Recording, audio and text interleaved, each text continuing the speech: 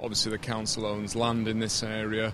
It relies on private developers working with us, and as in these difficult times those developers are struggling very hard to deliver the sort of value that makes these schemes work.